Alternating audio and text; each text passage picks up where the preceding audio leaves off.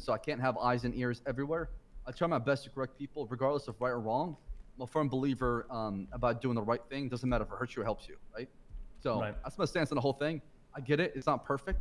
And at times you get fucked over. But, I mean, all I can ask is you come talk to me or a superior officer that can try to solve the issue at the root instead of having it escalate. But, I mean, it's up to you. I'm leaving that offer to the table. I'm extending the olive branch to you. Okay, I'll take the olive branch.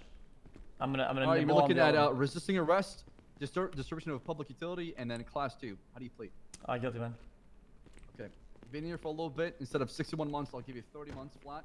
Oh, thanks, man. And fine of 4,575. You got it. Guys, I have a glitch. Here's your bill. 30 months of parole. Sorry, 30 months of jail time and 60 months of parole. Okay, thank you, man. All right, take care, my man. See you, man.